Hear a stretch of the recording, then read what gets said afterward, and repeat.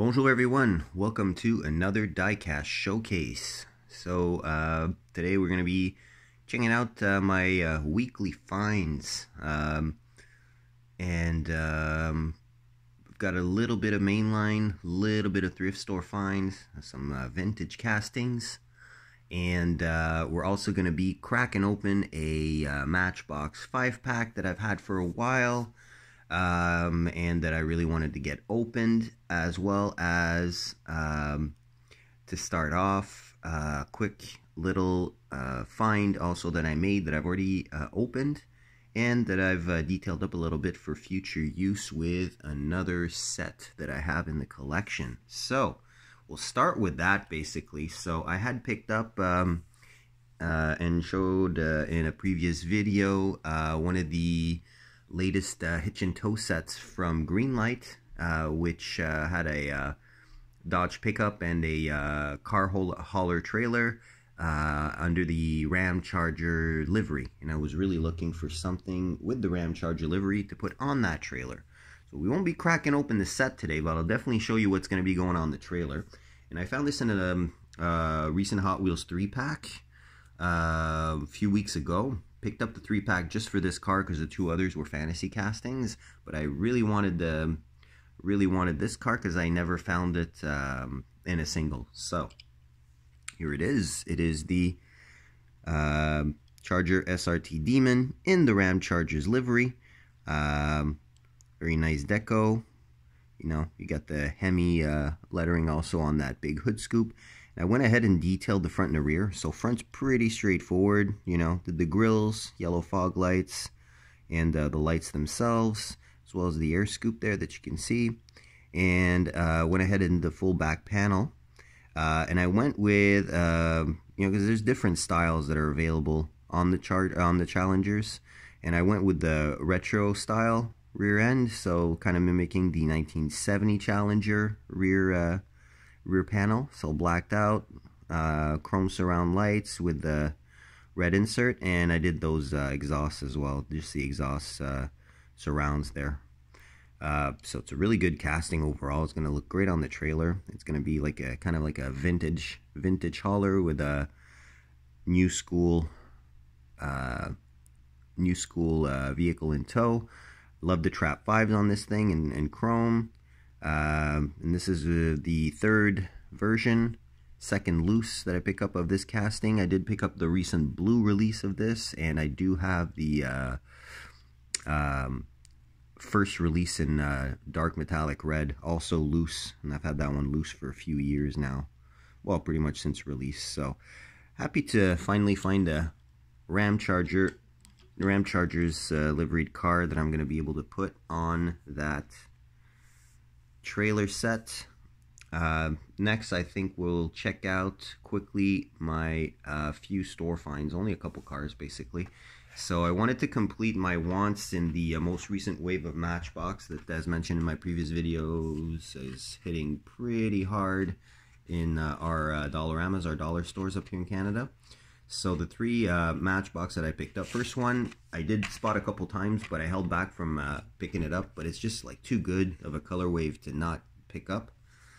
So we're talking about the infamous Rambo Lambo LM002 Lamborghini. So definitely nice color wave in this kind of like matte or satin silver gray. And this is a casting that Matchbox has done really well with the front tampos and the rear tampos as well, which are exceptionally good with that little license plate and all that good stuff. Black six-spoke off-road wheels, and yeah, that really cool paint color. So this is going to be the only one I have carded as a single. I do have a yellow one loose, part of either the Best of Europe or Best of Italy series. I'm not exactly sure which one, the global series from Matchbox. So that one I cracked open, since I did already have inside a 5-pack a version in black of this with the chrome wheels, which looks really, really good, by the way. So that's the first pickup I made there. Second one, new color variation of the Mark I Golf GTI. And it's the first time basically that I actually spot this on the pegs. It's a sought after casting, and I do have a couple variations already of this casting. So the original release in orange, which is loose, and I added some rear details which are lacking on this cast. I do also have the Polizei version and the silver version that would be on those little steelies that Matchbox does so well, which are also the wheels that are on the original release but in white. So this casting has extremely good front details with the GTI front grille, the Euro style lights, and it does have a little, you know, kind of like a little nod to North America with that the rabbit scripture on the front fender, you know, because these were called Volkswagen Rabbit in North America. So definitely very cool green color. It's not exactly metallic from what I can see. It's more of a gloss color, which fits really well because, I mean, it's pretty period. And I love the fact that that little black pinstripe is there as well on the side. So you got a 3 Tampo Pass car here. Excellent front, very good sides. Just missing the rears, but I mean, it's pretty much the easiest rear end to detail in the world because, you know, 2 tiny square lights, little VW logo on the hatch, and you know, you can always get creative with the license plate holder. So, you know, we have the exhaust that's a single exhaust on the back there. You can slightly see right below the bumper. It's also looks nice once it's in silver. The one that I really wanted from the wave that I had not found is this really good looking Porsche 911 Carrera, the 992 version. Definitely a very nice car. And besides the Hot Wheels 992 GT3, I do not have any other 992s in the collection. So definitely happy to pick this one up, especially that it's not the moving parts, so much cheaper. And I'm more than willing to sacrifice the opening doors. Love the twin 10-spoke gold wheels on the red. It looks really good. I mean, we're talking about Christmas colors, eh? Picked up a green Matchbox, a red Matchbox, and continuing on in the red drop tops, I did manage to find at one of the local grocery stores a single Hot Wheels that I definitely wanted, and it's the fabulous redux of the beautiful first-gen Viper RT10 Roadster. You know, this has been reviewed and reviewed, so I won't take too much time on it. Just a few details that really brought me to pick up this casting. Front and rear tampo is obviously done. The proportions are perfect. And I mean, it's Matchbox used to have a slight edge on the proportions of the Viper cast, and Hot Wheels just blew them out of the water with this one. This is really very accurate, and I'm pretty sure it's pretty close to 1/64th scale as well. So yeah, and the tri-spokes work well, you know. Obviously the best wheels for this the Hot Wheels has ever produced were the tri-spoke wheels on the original releases of this casting from the early 90s, early to mid 90s, at least the blue card era and the faded blue card era. Those wheels were literally exactly the same as the first gen 3 spokes, but I'm not going to complain about having Advan style wheels on Super Advan style wheels on this. It's definitely very cool. Definitely very cool. Very nice casting. Thank Lord we have some mirrors. And we have those inserts for the huge clamshell clamshell hood in there as inserts as well from the interior, which is great. So, lone carded Hot Wheels. Now we'll get into some thrift store finds. Just picked up a couple bags that were very specific in their contents. So I have not opened them yet. We'll be opening them together. So kind of like a, you know, secondhand Free Friday. So first one I picked up, here's your pricing. This is Canadian dollars and it's tax included. Since we're talking about a thrift store, there's no tax at this one. And these are the contents. So we've got an old school Matchbox, an old school Hot Wheels, and an old school Majorette, all trucks. So crack her open. And we'll take a more detailed look at condition. Take a look also at a quick comparo, since we have two vehicles that are very similar from two different manufacturers. I think it's going to be quite fun. So these are all 80s era vehicles. at least in their copyrights. We'll start with the majorette, since it's kind of a cool little oddball here, at least I find. So we are talking about here a Mercedes stake bed truck, I guess. We've got, this is all plastic, but it's perfect condition. Got a bunch of what looked like hay bales in the back, and I really like the fact that it's not full. Some of those are missing, so to speak. Maybe, you know, he already done some deliveries so far. So obviously the red paint is not perfect. As you can see, there's a few scrapes on the bumper, big chip missing on the top here. This could be a chip. Yeah, it is a chip, but that's not all the way through to the metal. You know, but overall, you know, the glass is pretty clear. Those tri-spoke wheels from early majorettes are definitely present, and this one is a plastic base, or plastic insert almost, as opposed to a plastic base. So here you go. You've got your majorette, Mercedes, made in France, and it's 1/100th scale. So that is pretty cool. That is definitely pretty cool. Definitely out of scale compared to the SRT, but it's not a big deal. Next, let's move on to the Matchbox representative I have in this. And I love the fact that this is pretty complete. Got the good old Peterbilt, what is this, cement mixer? Yeah, basically this has been done in I don't know how many different liveries, how many different rear accessories here. Yeah, so as you can see, this tips as well, which is cool. Yeah, it's been sold. This cast has been used for tractor trailers, has been used for specific, you know, dump trucks, I believe tow trucks as well, box trucks, all kinds of stuff. So this specific variation is the only complete one I have. The incomplete ones, I mean, I sold as part of a vintage lot quite some time ago. So glad to have a complete one of these back in the collection.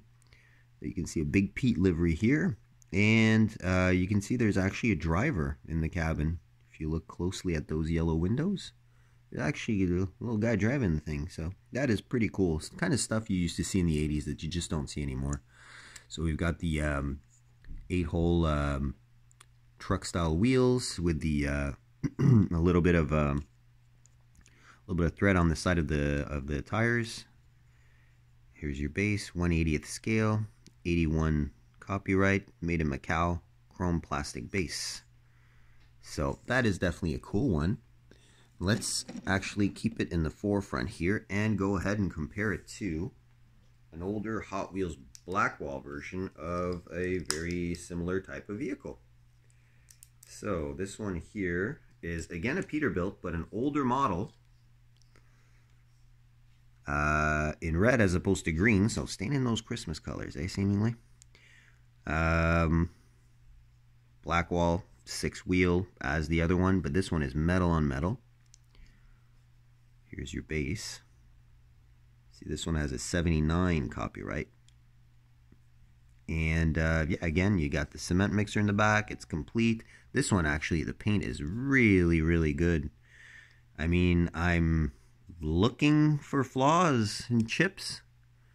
Honestly, I cannot locate a single one. So this is pretty minty.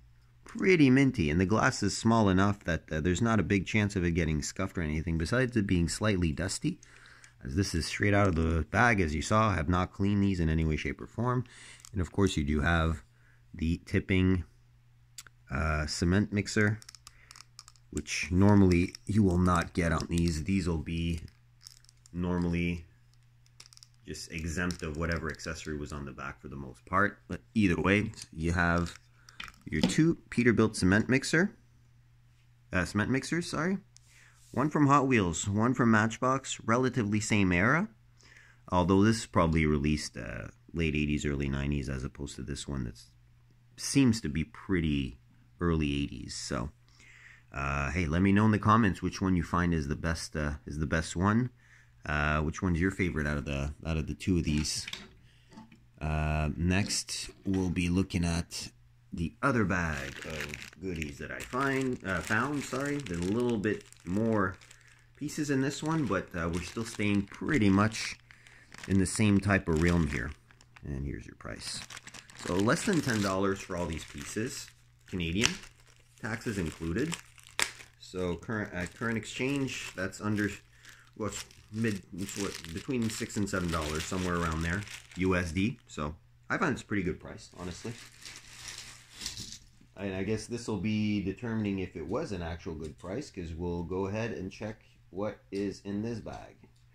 So we'll start with a piece that I'm actually not sure if I'm going to keep, although it's pretty cool and it's very, very good condition. So this is a majorette. It's a little Magirus truck. Seems that there was probably a moving part on here, some type of tipper. But all these little trucks, they do have the little inserts here, so you can actually just use them as a semi, basically, and just pin a trailer on there. So I mean, the play value is still there, besides the potential missing part. So pretty scarce on details. Same wheels as we saw in the Mercedes, but as you can see, the paint is pretty much flawless except for a little chip right here, just above my thumb. So yeah, here's your base. Again, 1/100th scale, made in France, majorette with the plastic insert. So, you know, pretty similar underside to the Mercedes. We'll just get these a little bit more compacted here, because you're gonna have more stuff to open. Actually, I'm gonna take this, put this on the side here. Put these over here. There we go. There we go. And here we go. All right. So, I've got 4 more thrift store finds to go, and they're going to be pretty much shown in pairs here. Turn out to be a best in pairs videos, besides this not being a best in pairs videos. So, all right, first and foremost, we've got a pair of, I believe this is the Bywayman. I'll show you this one first. So, yeah, this is a Bywayman, right? So this one would be would previously have had a snow removal device on the front, like a snow plow, which is no longer present, unfortunately.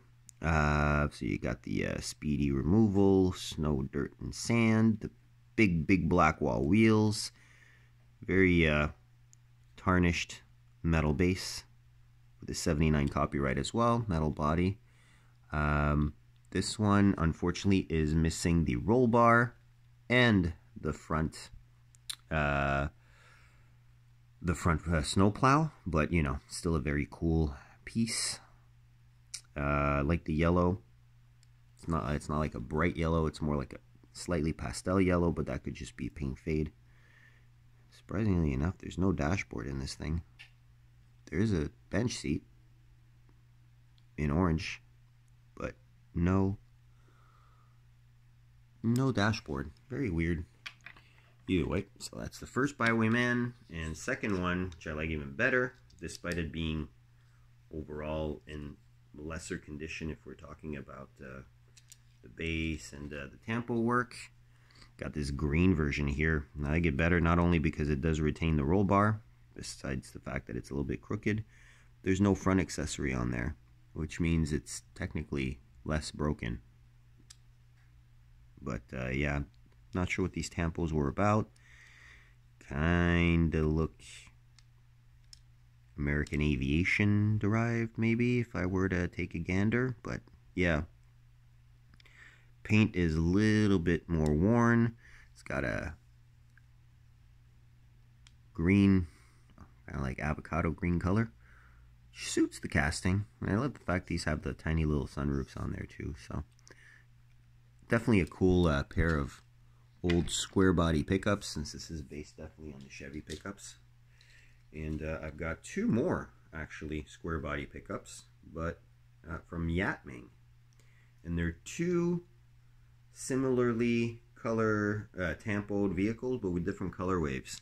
And we're talking about the old school Yatmings, when Yatming was actually on par with the you know, Hot Wheels, Matchbox, and others there. So here's your first one. Look at those big off-road wheels. They kind of look like the Matchbox design for the center of them. So four-wheel drive pickup. You've got the flare side, or step side, however you want to call it, for the box. Pretty good condition overall. And these old Yatmings, what I really love as well is that they are metal base, metal body. So here's your base. Again, pretty tarnished, but we'll try and make out everything. So 4x4 pickup from Yatming. It's not a licensed product by GM, but you still do have the bow tie in the middle here on that chrome grille, which is actually a plastic insert in this case, as you can see.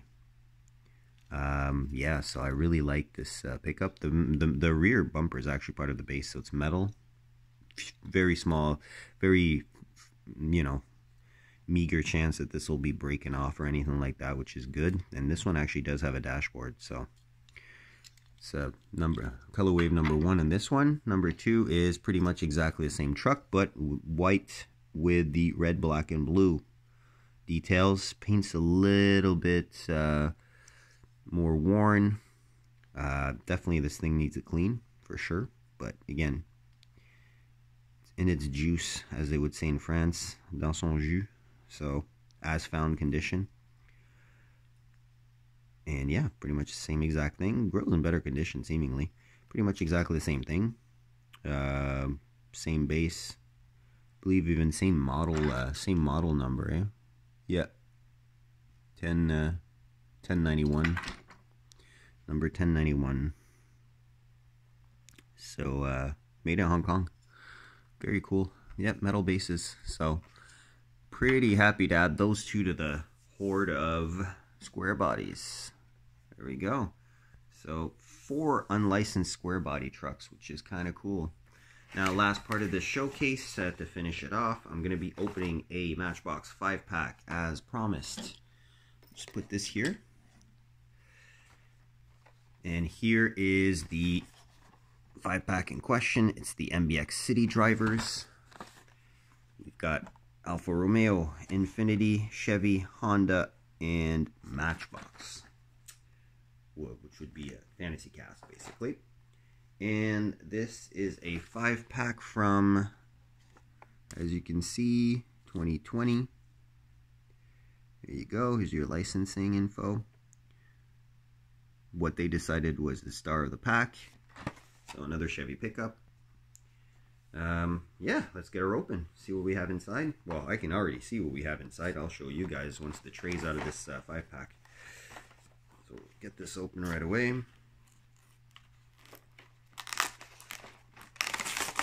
There we go.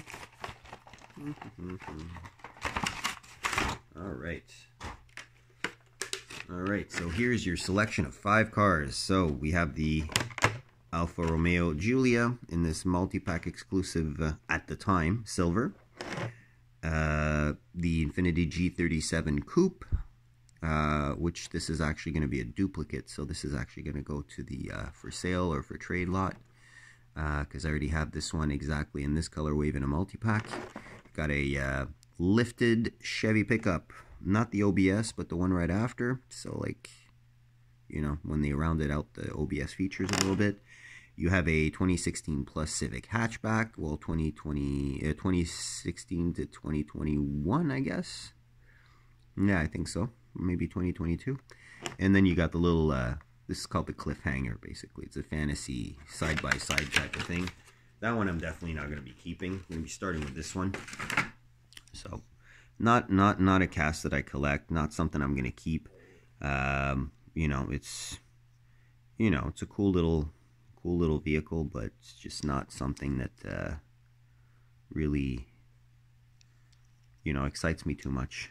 So But yeah, I'll let you take a look at it at least, just to see what it looks like. Look at the thickness of that windscreen, eh? That is a thick piece of plastic right there for the glass. It actually deforms forms the view, but I do like the fact that you can see the imprints from the wiper blades wiping the windscreen on it.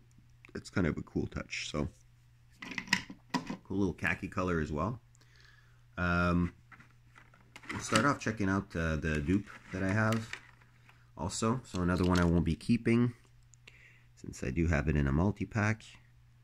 The G37 coupe in red, gloss red, twin 10 spokes. Nice nice work on the front tampos. Could use a couple little dark black details on the lower part of the bumper. Obviously mirrors, black interior, sunroof. And here's your rear. Again, well done tampos. The little G37 license plate, and you've got the twin exhaust protruding from that dark gray base, which gives it a nice contrast because it doesn't look black, the exhaust. So I kind of like that look. So if you need this piece, let me know in the comments, and I'll get back to you. Or hit me up on Instagram at Sims, S-I-M-Z, says S-E-Z, all one word. You can always reach me on there as well and check out more diecast photography and whatnot. So feel free to hit me up on Instagram as well. All right, so very nice piece, and All Wheels also made this car, which I have an exemplar of. I'll be able to compare that on a future video. Next, we'll check out the star per the package. Should be the big skyjacker parts delivery Chevy flare side crew cab pickup. As you can see on the side, it would be a 1500, which is a nice touch. The side details are really well done. The rear is not tampoed in.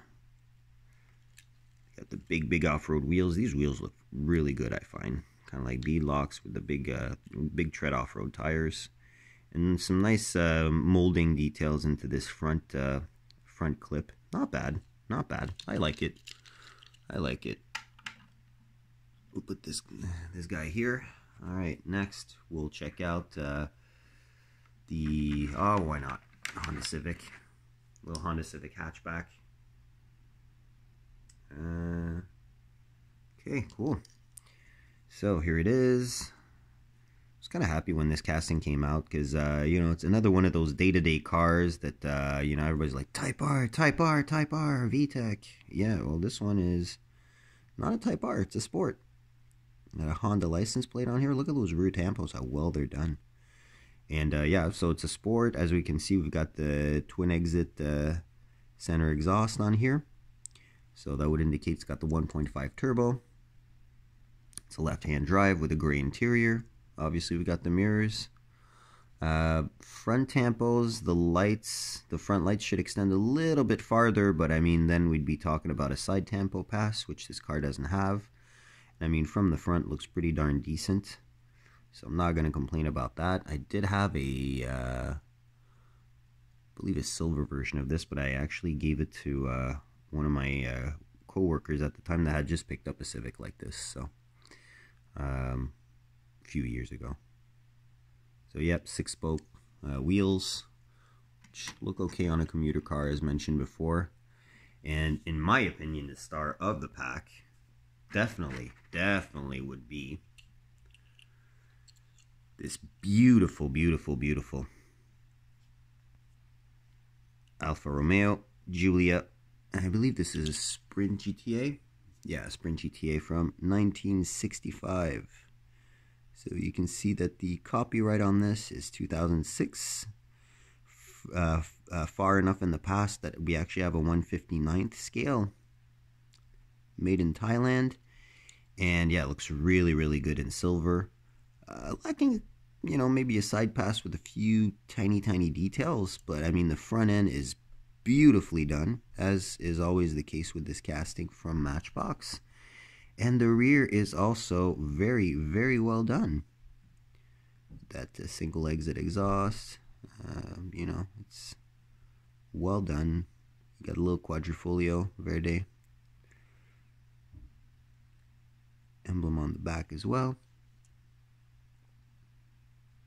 Well molded seats that are kind of like in a, well, same color as the base, basically, kind of like that shiny gray. Yeah, steering wheel's nothing to cry home about though, but I mean overall it's a beautiful classic European car from the 60s. I do have another loose version in white, but I mean I'm definitely not going to complain about having a second one of these loose, because it is one of the best castings in mainline that Matchbox actually has produced, at least in my opinion. So that'll be pretty much it for the showcase. We'll stop it here since we managed to hit half an hour. So obviously hope you enjoyed the showcase with me. If you did, hit that like button, comment your feedback, of course, and subscribe if you want to be advised of future uploads on my behalf. On that, I will wish you an excellent rest of your week or weekend, whichever applies to when you're watching this video. Best of luck on your hunts. Hope you find what you're looking for, and I will catch you on the next one. Stay safe out there. Bye-bye.